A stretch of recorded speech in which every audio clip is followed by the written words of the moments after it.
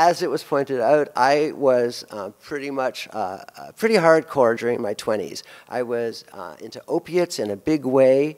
I started taking opiates when I was 17. I had just arrived in Berkeley, California. It was the late 60s. And you can, and I had just come from 2 years at a really oppressive militaristic boarding school in Massachusetts, where I was, had to learn how to fight. I was bullied. There was anti-Semitism. I happened to be Jewish. And it's like, where the hell am I? And how did I get here? And get me out of here. I was like miserable for 2 years of utter hell. And then I arrived from Berkeley, and the sun is shining, and, and everybody was into free love, and and sex, drugs, and rock and roll. And so I was very interested in diving into all three. And that's what I did. But for me, it went from psychedelics, which were considered good drugs, and I still consider them good drugs. I mean, there's a lot of value in exploring yourself in the universe, and if you can do that productively through psychedelics, then go for it. But I started getting into heroin because some of my good friends were using heroin, and I wanted to be a bad boy anyway, as Andrew also mentioned, defying the internal parent. Yeah, those people who sent me to that school. I was into being a bad boy, and I certainly succeeded. I got into heroin, and I kept doing opiates of various kinds. I went to India. I smoked opium fairly regularly. I swallowed it. I got heroin in Laos and stuffed it into my tetracycline capsules and took it with me, and got back to North America, ended up in Toronto, got into pharmaceutical opiates, was back in school studying psychology, and down in the rat labs at night. It was just me and the rats. And it so happened that when I opened the fridge for all the little things that we gave to the rats, that included a lot of morphine. And when I went through all that, I found the jars of powdered morphine, not liquid, but powdered morphine, in a locked cupboard, which I happened to find the key of, like peanut butter-sized jars full of morphine sulfate powder. So that kept me going for quite a while. Yeah, I mean, it was fun. And at the same time, I was reading Anne Rice novels, right? So I was kind of into the horror, the dark, here in the basement with the rats. And I kind of felt like a vampire. I came out at night.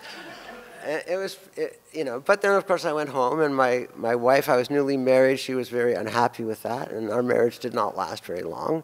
And then I started getting into all kinds of trouble, and I got into grad school in psychology, and that took a lot of effort. And then I got into stealing drugs from medical centers, which in those days wasn't that difficult because they didn't have so many motion detectors and things.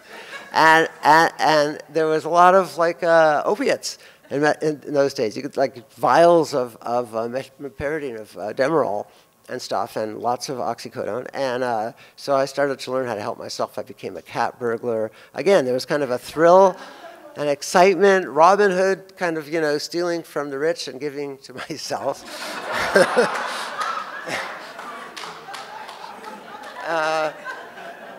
And of course, I got busted, and it got to the point where it was so bad that I was almost waiting to get busted. Got convicted. I was in Thunder Bay. I was told by my lawyer that I better get character references from everybody I knew if I wanted to stay out of jail, which I did want to stay out of jail. And but my character references happened to be all my professors in grad school at Windsor, and so they gave me good character references. But then, once I got out on probation, they say, "You don't think you're coming back here, do you?" I said, "Oh, so that's how you feel about it, huh?" I said, "Yeah, we're a psychology program. We don't expect our students to be out there stealing drugs at night." So yeah, I see your point. So I was kicked out of school. Went back to the bottom of the food chain, painting, washing windows, selling posters, and stuff like that. I was actually selling posters at a university where I wouldn't be permitted to be a student because of my criminal activities. It was pretty wild. And then I gradually got really sick of it, really sick of it. Got busted again, tried for years to quit. It was I was really, strung out psychologically. Physically only for sometimes a week or two at a time. It was all psychological, as it is for everybody. To me, addiction is all psychological. We can talk about substance dependence, we can talk about physiological dependence, and of course with opioids they overlap, and that's a very serious issue. But cocaine and methamphetamine and many other drugs don't give you withdrawal symptoms, don't produce a physiological dependency, but they are highly addictive. So right off the cuff, I want to separate the psychological aspects, which is what I call addiction, from the physical dependencies, which people really focus on a lot and confuse overwhelmingly because of the high visibility of the opioid crisis here in the US especially. Anyway, finally quit and got into Tai Chi at night in the park and finally got back into grad school and did really well and got into psychotherapy, which had never worked before. I tried, but it didn't work. But I finally found therapists that I connected with and did really well in grad school. And I thought, wow, okay, I'm really good at something else besides stealing drugs. And got a PhD and got a job as a professor and became a professor for years and years. And then I got back into, neuroscience, and I really wanted to write about I wanted to write books in which the brain played an active part in the drama, in which the brain was kind of a character in the story.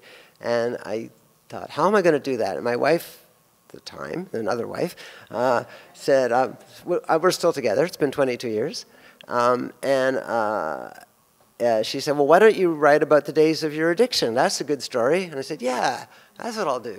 So I got into it almost by accident. I thought, okay. And I found my piles of journals that I'd filled up with horror stories from those days and got into those journals and wrote an autobiography and then included what I could glean about the neuroscience of addiction from really perusing the literature very carefully. I never myself studied addiction in the lab. I got what I got from the literature, which I knew how to read, neuroscience literature. So I put it all together in my writings, and now I talk about it. I'm also seeing addicts now in psychotherapy, online psychotherapy, and I'm really getting a lot out of that. I've been blogging and connecting with people in addiction for years.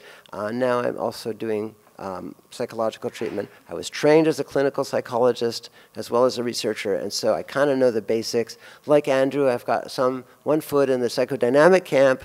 Like Andrew, I don't think psychoanalytic style insight therapy is enough at all, but it's certainly a big part of what you need to do. You need to help people understand themselves, and then you need to help them figure out what to do with that.